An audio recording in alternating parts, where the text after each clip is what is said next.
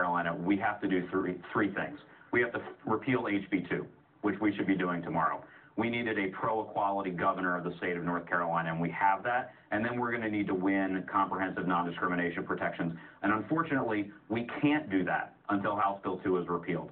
Not just Charlotte, but Greensboro, Raleigh, Wilmington, and everywhere in between can't have the comprehensive non-discrimination protections that the state of North Carolina needs at the municipal or state level until HB 2 is off the books, and that has to happen. It's an emergency that House Bill 2 be repealed for my community here in the state. We have to get that done tomorrow. All right. Well, we will